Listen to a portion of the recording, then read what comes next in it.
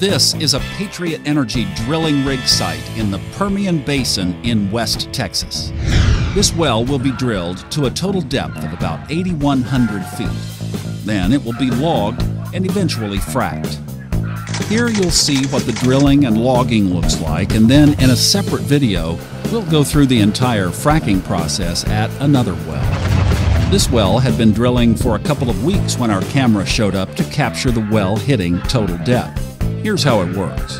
There are 3 crew shifts working around the clock until drilling is complete. They drill rain or shine, and in fact, the rig itself is triple grounded, so even lightning is not a threat. The main position on the platform is the driller. He runs the controls, maintains the written logs, and basically directs the show. He's the guy in charge as far as the drilling is concerned. But really, rig crews work so cohesively that there is very little discussion, often just occasional sign language to guide a pipe or a chain into place. There are many moving parts on the rig once it's set up. Here, for example, they're mixing drilling mud. You could have all the latest technology in the world, but without drilling mud, the whole operation would come to a halt. Mud serves several purposes besides lubrication. Mud engineers constantly monitor the drilling mud as it circulates out of the well, and they can tell what's going on down the hole from what comes up out of the hole. This tank is where the water is circulated and flows out of the well, and where it is filtered and pumped back into the hole. Large generators power the rig's electrical needs, and a massive diesel engine drives the motor that powers the bit. This is where all the action happens, the drilling platform. If you visited a rig site anywhere in the world, most of the time it would look about like this. Pipe spinning at about 45 to 50 RPM and not much else going on.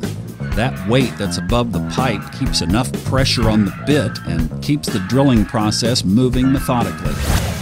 Each section of drilling pipe is about 35 feet long. It takes anywhere from, say, 20 minutes to up to an hour and a half to drill the length of one pipe. The difference is obviously what they're drilling through at any given time. Sandstone goes fast. Shale grinds down to a trickle. Once a section of pipe is getting close to the end, the driller suspends the weight and stops its progress. That's when the action begins. The driller and roughnecks man the rig floor and go to work. First, the Kelly drive is lifted up to where it connected to the last pipe. Large tongs are used to break the seal, then the driller uses back pressure to unscrew the pipe.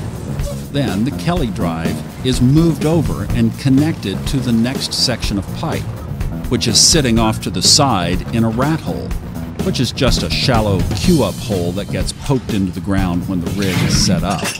Then that section of pipe is raised up into the rig tower and then lowered to match the section that is just sticking up out of the rotary drive area. The tongs are once again used to seal this tightly. Then the string is in position for the next section of pipe. The master bushing is lowered into position, the traveling block and swivel are engaged, and the RPMs are dialed in to the proper speed. Now the next section of pipe begins making its way down the hole.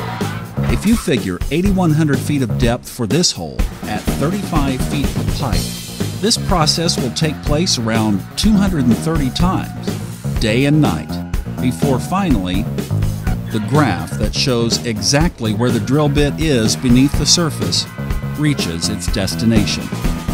At that point, things begin to really shift. First, the hole is flushed out with circulating water for a period of several hours.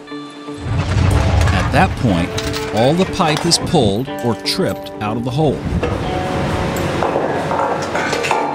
Then a logging crew arrives and they begin a multi-hour process of connecting probes and wires that will begin the computerized logging analysis of the well.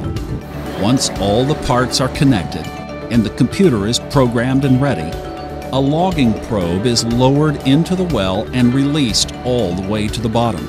At 8,100 feet, this obviously takes a while. Then engineers raise and lower the probe through the various oil-producing zones, which start to show up on their screens and on a printout.